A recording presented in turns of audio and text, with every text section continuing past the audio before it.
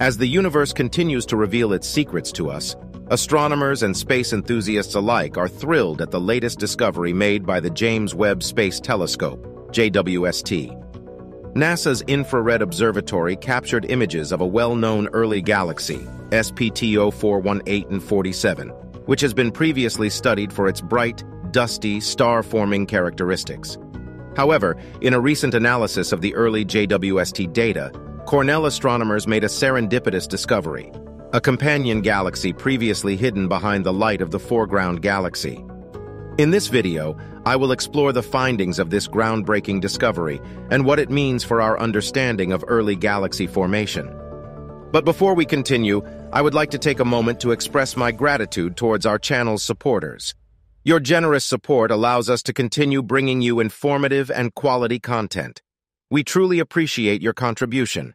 Thank you so much for being a part of our community and for supporting our work.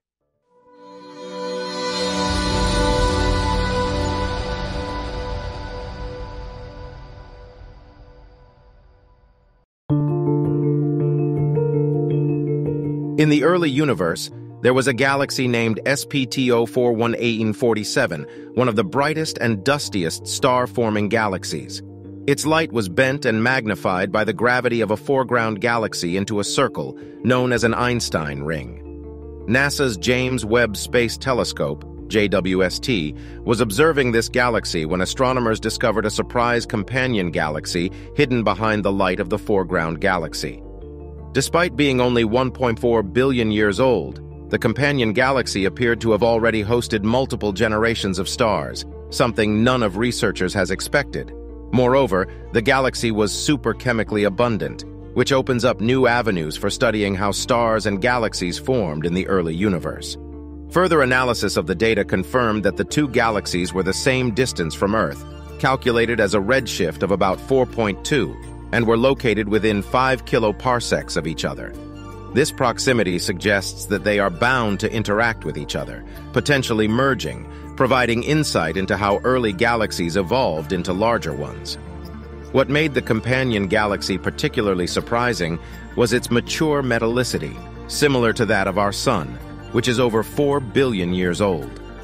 This indicates that at least a couple of generations of stars had already lived and died within the first billion years of the universe's existence. The discovery was made possible by JWST's infrared vision, which is much more powerful than previous telescopes like the Atacama Large Millimeter-Submillimeter Array, ALMA, in Chile. The findings have led the researchers to submit a proposal for further James Webb observation time to study the ring and its companions and reconcile any potential differences observed between the optical and far infrared spectrums. And now, it's time to answer one of your questions. This comment comes from Leo, who brings up a controversial point about black holes.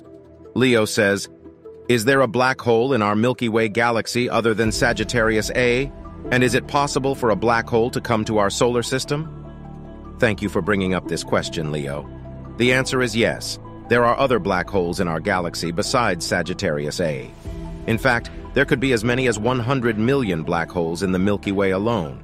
However, most of these black holes are not visible because they do not emit any light. Instead, astronomers can detect their presence through their gravitational effects on nearby stars and gas.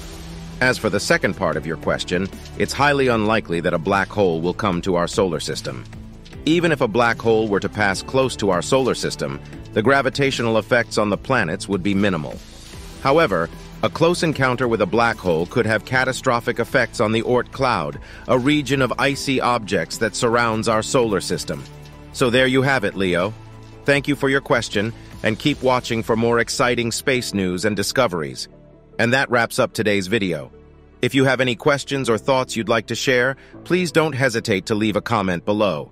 And if you enjoyed this video, please feel free to share it with family and friends who might be interested. Thank you for watching.